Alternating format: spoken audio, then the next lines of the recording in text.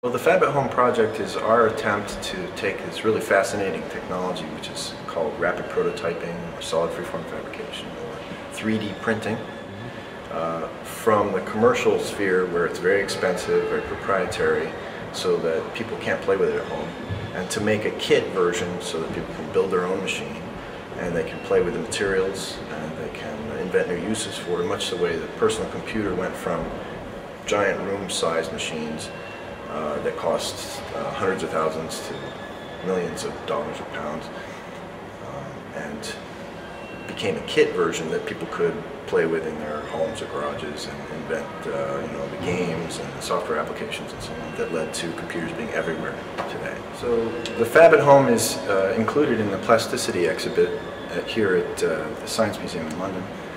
As an example of an application in plastics, the machine itself is made out of acrylic sheets snapped together, so it's a very I think it's a very attractive use of plastics.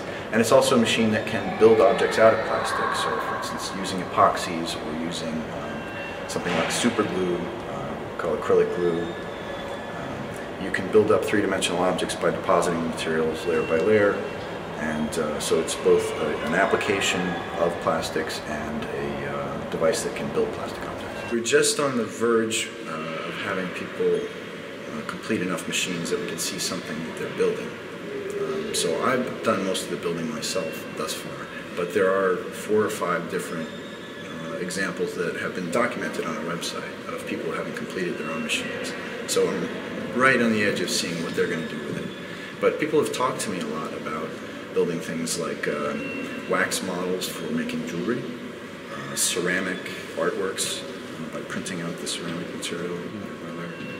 Some other people are interested in making medical models. There's a couple of doctors in Innsbruck, Austria, who've built their own machine, and they're going to use it to make surgical models, so they can kind of do some pre-surgical studies.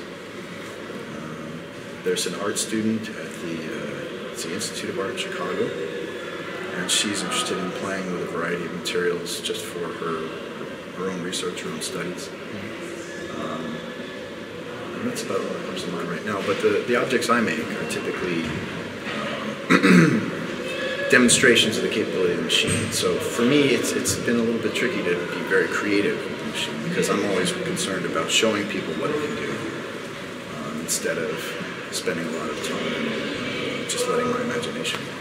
But I built something like a flashlight that included an LED and batteries that were made commercially, but everything else, the body of the flashlight, or a torch, and the switch and the wires and everything was all printed out of materials, silicone, rubber, epoxy materials. Chocolate objects, so chocolate sculptures, chocolate bars with names on them. Also made cake decorations, complex three-dimensional cake decorations. Also some cheese objects, so sculpted a house shape built out of cheese. I made a replacement back for my cell phone, so sometimes the cover over the battery breaks. I made a replacement for that out of epoxy. Toy propeller for hobby airplane. Tires, rubber tires for Lego kits. I've just in fact returned from Lingen, Norway, which is in the Lingen Alps, 70 degrees north latitude, midnight sun and everything. It's a beautiful place.